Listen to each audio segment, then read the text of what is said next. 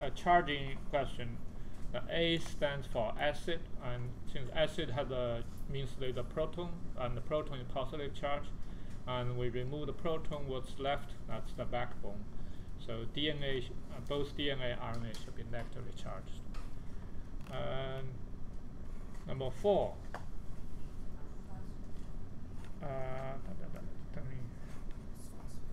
Yeah, it's a phosphate group. Yeah. And that's for the same reason the oxygen. In the phosphate group, it's because of the negatively charged oxygen. Yeah, because of oxygen. Yeah. Not group. So, number 5. This is a bit longer question. Rank the following structure based on the level of complexity. 6 is the most complex. 1 is the least one. Well, how do you? Basically, we pick the lower one first. Yeah. This one should be nucleotide 1. DNA is 2. Nucleosome should be the organization of DNA. Usually, I forgot, 200 base or 150. How long is nucleosome? The average nucleosome size. Okay, let's pick 3, and then chromatin and chromosome. Chromatin is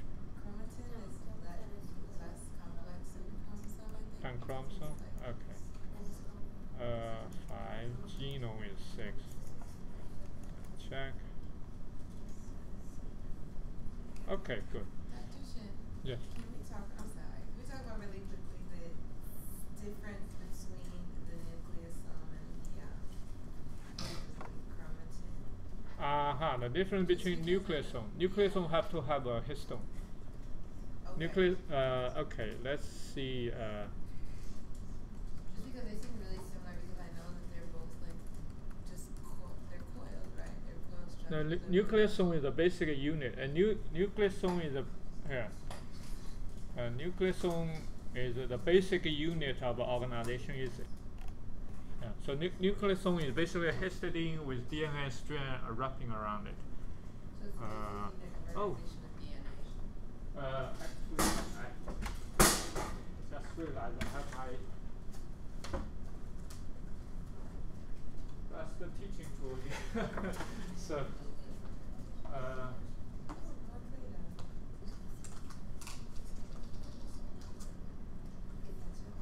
the histone, I'm going to just use one big thing as histone.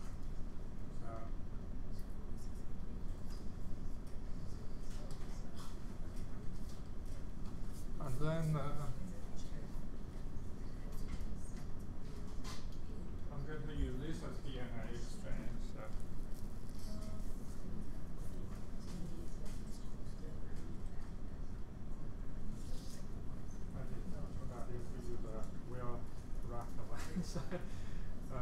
But someone really got this one.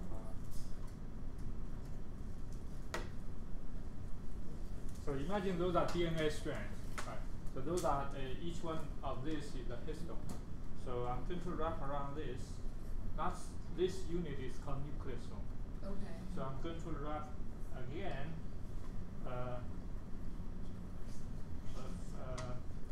Now I have 2 nucleosomes. Which is chromatin. Right, yeah. So I wrap. So all the chromosomes going to organize this way. So, sorry. But you got the idea. Those basic unit like this is called a nucleosome. A nucleosome, and then but when you put them 2 like that and then coil those, that's the chromatin. Yeah, you have all the chromatin in the entire length of chromatin is organized like this. The histone.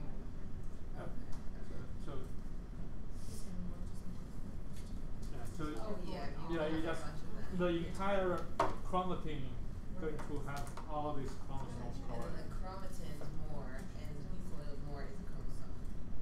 Yeah, you have a long. Whole lot. Okay. Yeah. All right. Thank you. So each chromosome, each nucleosome on average, there is a ladder. So if you picture this, so you have an enzyme to cut the DNA, but you cannot you're only going to cut the DNA in this loose open region. Right? So then you're going to cut the DNA based on the average size of the nucleosome. Then you can actually cut it around until you see a ladder. And that's average. The average gap between them is the average size of the nucleosome. That's I forgot the. It looks like it's my memory says 150 or 200 something. It's somewhere in that range. Yeah. So that's the average length of a DNA wrapping around the nucleosome spaced out. Yeah. But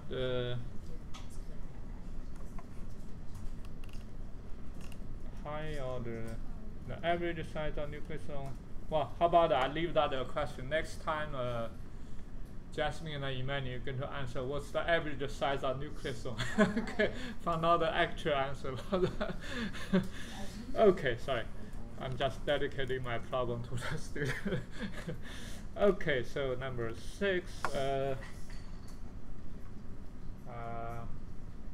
Number 6, 70% got it correct.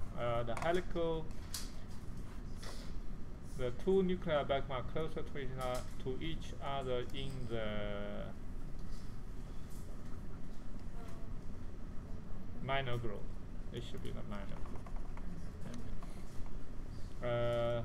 Usually protein combined DNA by interacting with natural base exposed in the major group. Let's check. So.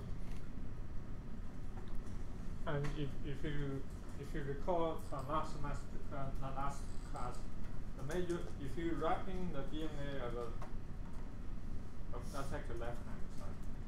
DNA should be right. But so the major group will be those between the looping.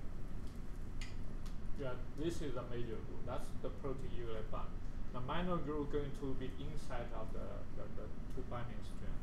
So if something have to bind into minor group means they have to separate the two double helix and then bind the minor group. That's more difficult. At least costs more energy to do that.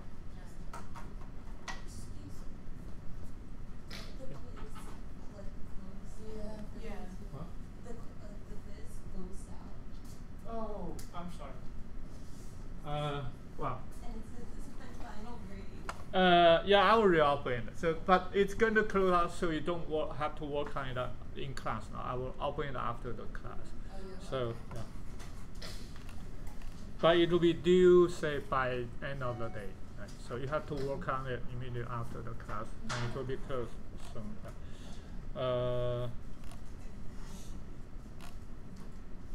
Oops. Let me do a preview again.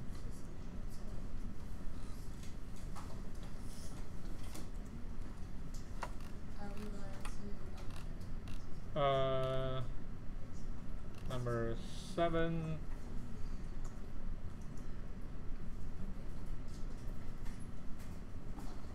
I don't have to go over every one of them, I guess. Yeah. Match the enzyme. I'm going to let you do the number 7. This one you basically have to read the book of what's video and find out. So number 7 is basically a recall question. Yeah. So I'm going to skip number 7. Identify source of energy. That's also just a recall. Right? If you just look at the slides of the book, it's going to tell you what enzyme, what source of energy you're going to use. So it's not much. DNA polymerase match the function. This is also a recall. So this basically you have to read the book and find out.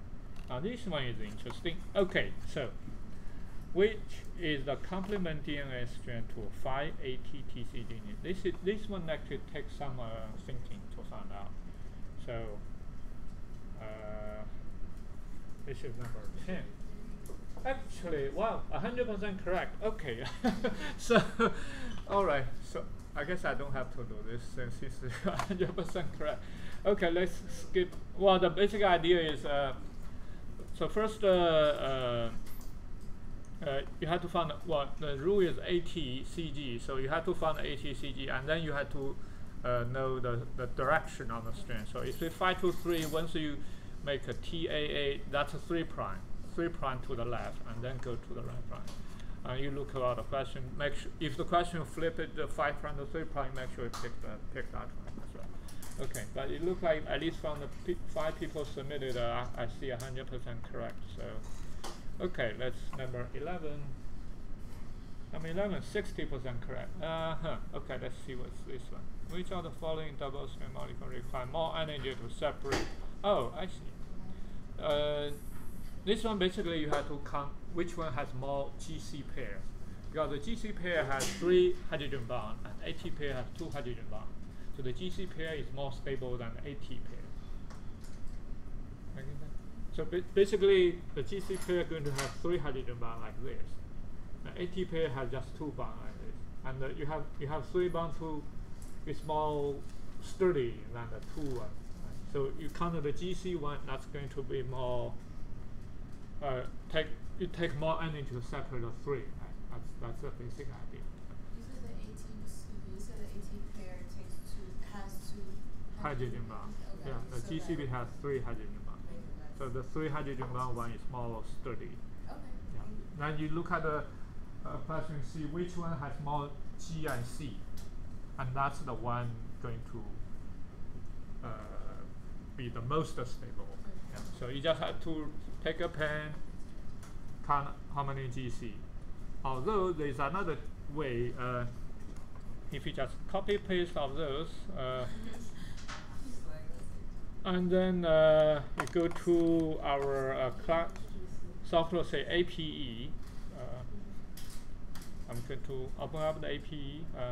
So that's just if you don't. Well, it depends on how the exam is given. If the exam is given, say, closed book, you don't have to cannot use everything. Well, you just grind your teeth and count A, D, C, G, right? If it's, say, a bioinformatics exam, you can just right. So I copy there, and let's see. There should be a nucleotide content somewhere. Feature.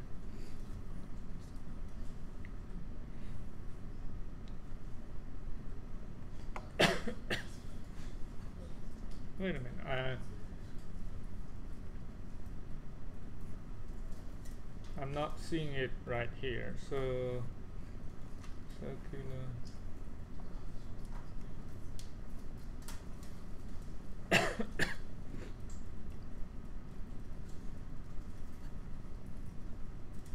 Okay, I forgot the way is ATCG content one.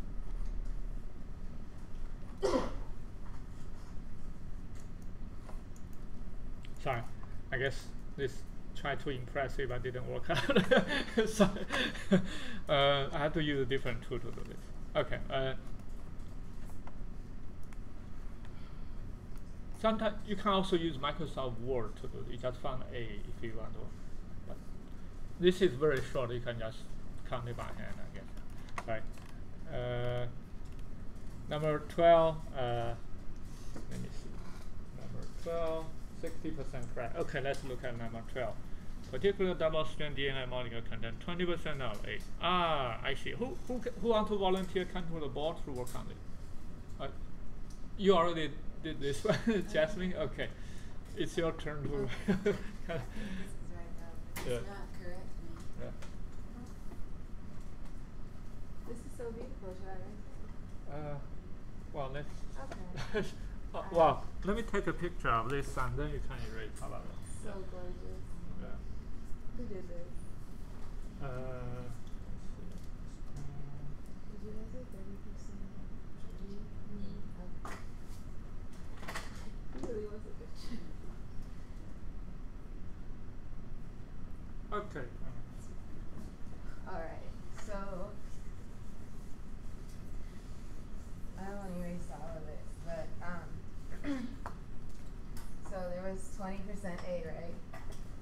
So I don't even know. That's right, 20% A. Yeah. Okay. Well, if there's 20% A,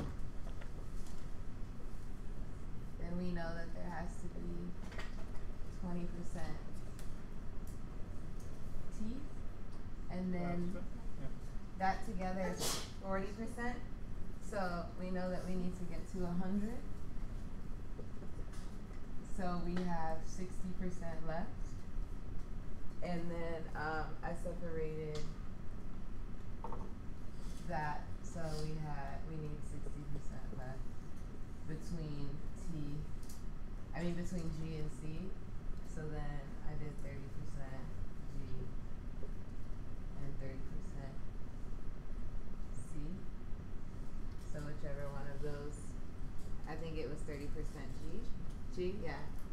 Okay, So I probably didn't need to write that. All right, yeah, very good. Thank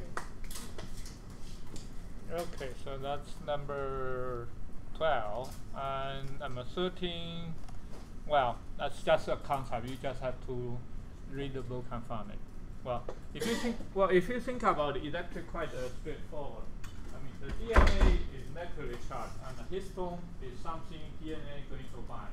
Yeah. And you have to stabilize the DNA. So you have to have the opposite charge. The point of the histone complex should have the opposite charge of the DNA strand, otherwise it will not going to stabilize. So the negative and negative positive are going to repel each other. The positive and negative they're going to bind each other. So histone has to be positive. Okay, the bDNA is more common form. The bDNA is the, well, it's like the right hand.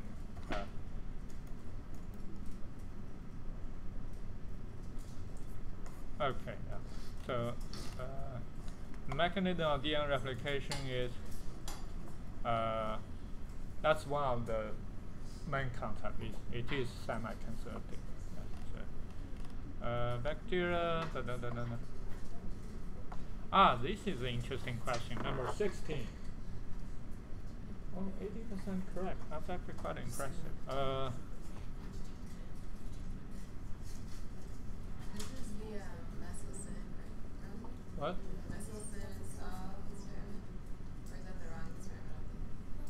That's that should be one in the book. Yeah. The experiment in the book. Yeah. The bacteria grow in heavy medium and then transfer. Let me see whether I can find the slides.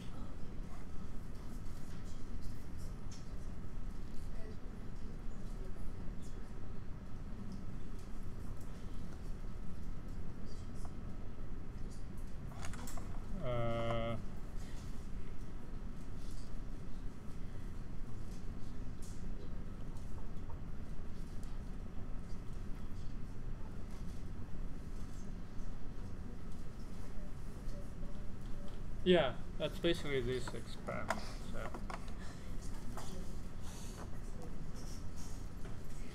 So you have the bacteria grow in heavy medium and then transfer to light medium.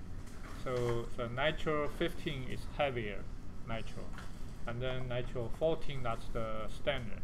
Right? So that's a light medium, and then isolate DNA.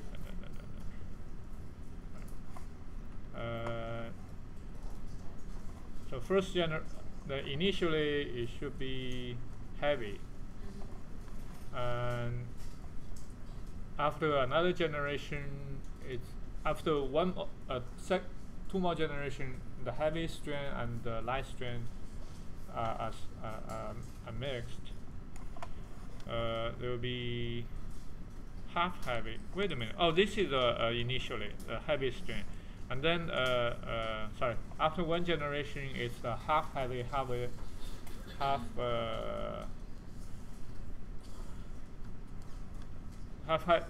half light. So it's in the middle. And then over time, this one will always stay, but the light one going to have more and more. The idea is basically this, right? So basically, you have a three-mode hypothesis. This is also the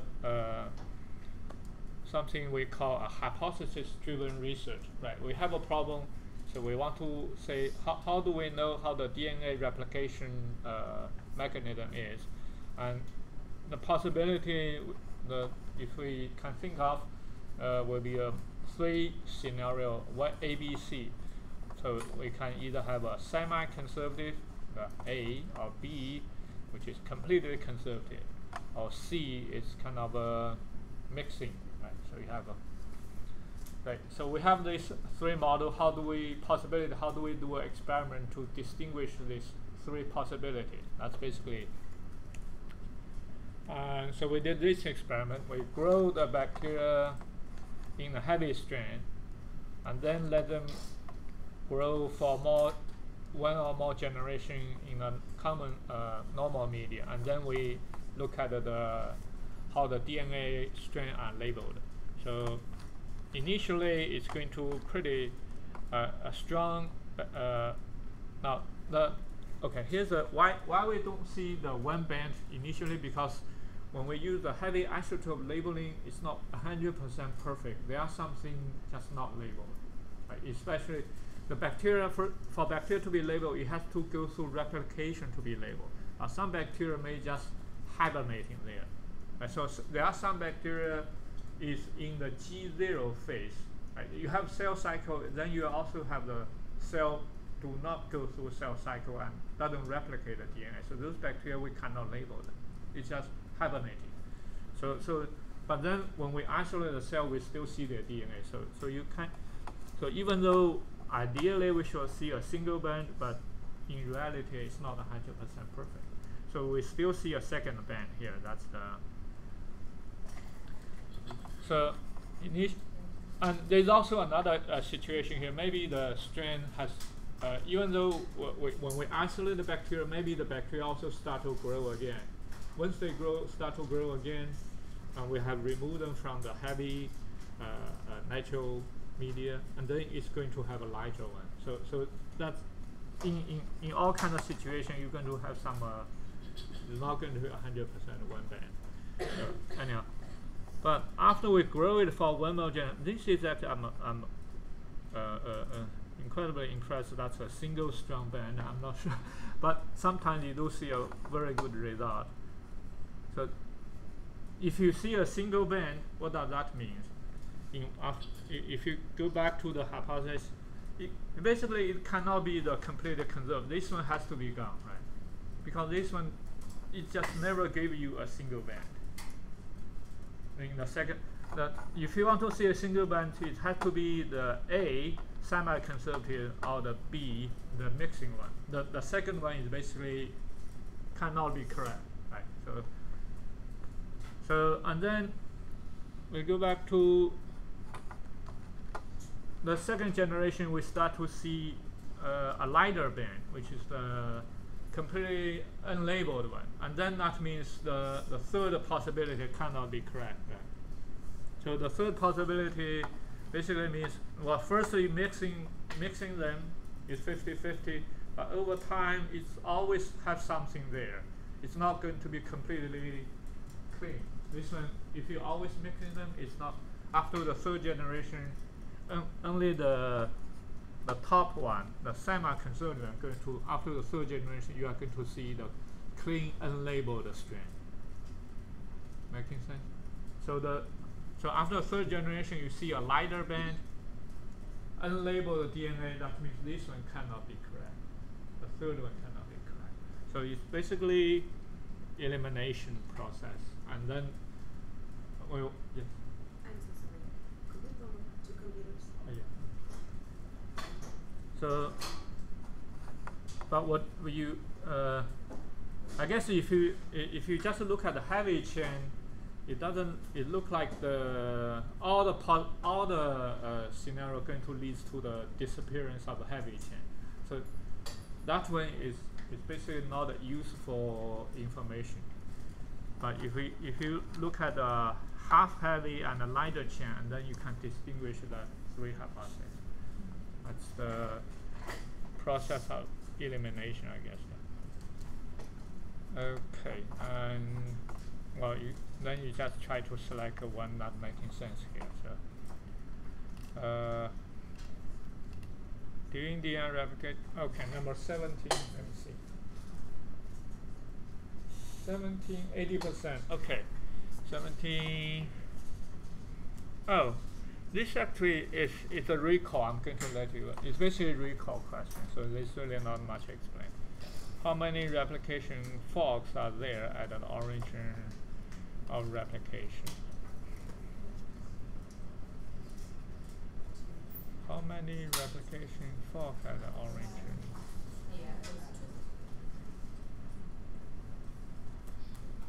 Yeah. Actually, this question, let me see.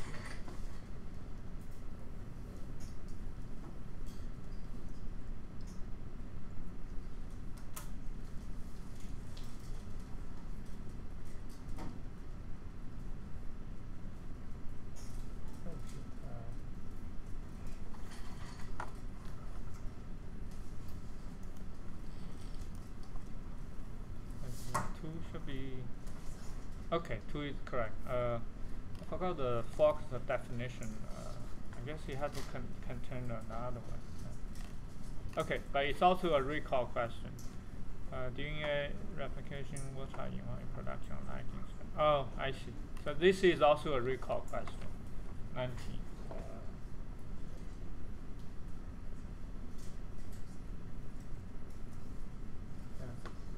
Go back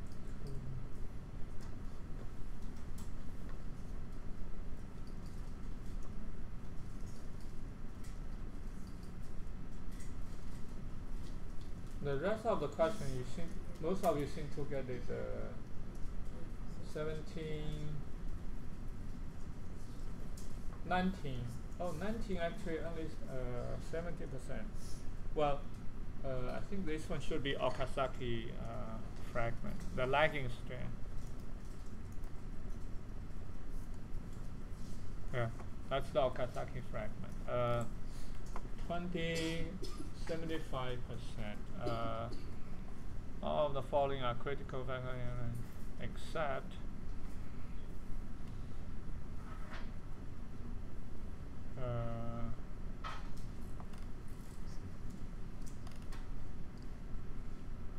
primates. Primates should.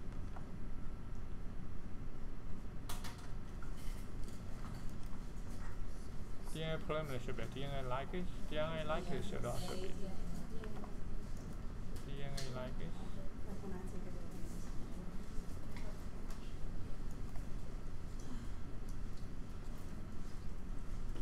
Okay, it is DNA. Okay. 21. During DNA replication, which of the following organisms have the fewest origin of replication per cell? Oh, that's basically a recall. Actually, I don't remember the correct answer of this one.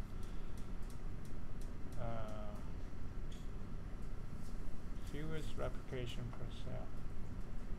What's the answer? Bacteria?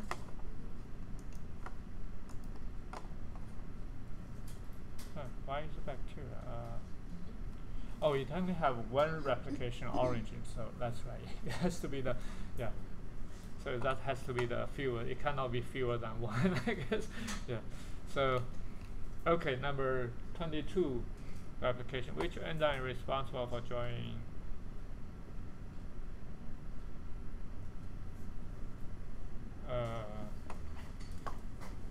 It should be like this, is it?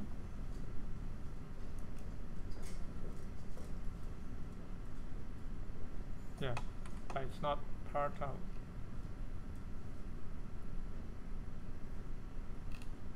Oh, I see. This one is on the leading string except. Okay, that's right. Okay, so let me stop the recording here.